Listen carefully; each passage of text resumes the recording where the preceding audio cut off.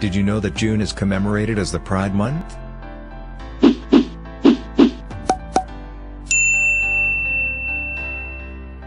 June marks the annual celebration for lesbian, gay, bisexual and transgender Pride Month, or LGBT Pride Month, to commemorate the 1969 Stonewall riots, and promotes equal justice and opportunity for LGBTQ Americans.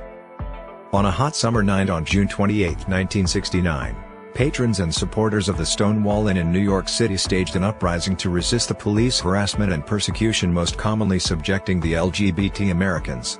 This event marks the beginning of a movement to put an end to discriminatory laws and practices against LGBT. Today, celebrations include colorful uplifting parades with floats and celebrities, joyous festivals, picnics, parties, workshops, symposia and concerts, which attract millions of participants around the world. Memorials are also held during this month for those members of the community who have been lost to hate crimes or HIV and AIDS. Also, as a sub-holiday during Pride Month, Pride Day is celebrated on June 28. The purpose of the commemorations is to recognize the impact that LGBTQ community on history around the world. Policies and practices are increasingly acknowledging and focusing on the works of the community.